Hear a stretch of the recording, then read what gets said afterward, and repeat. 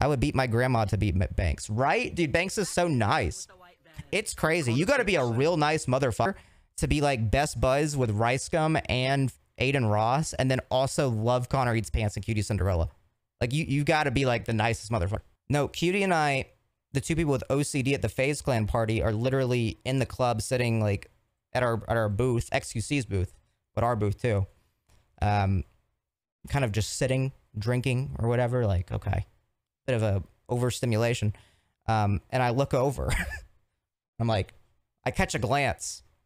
And he glances back and looks at Cutie. I'm like, oh my God. I look at Cutie. I'm like, Ricegum's looking at us.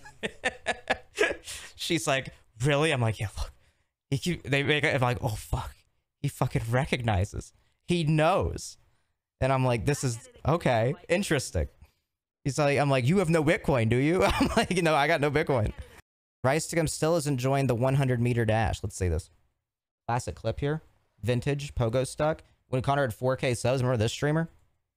I want to hear how Ricegum would talk about me. Oh my God, shitty Mike Konar. I don't think he could complete a full sentence without being like, dude, what, bro?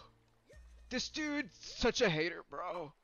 They're calling you irrelevant. Honestly, true. This is when he got mad at me, right? No, he got mad at me true. during the stream, and I had like the shitty mic. He's like, "What the hell Challenge is this guy doing, bro?" Yeah, Ricegum, if you're watching this, I challenge you to the 100-meter dash.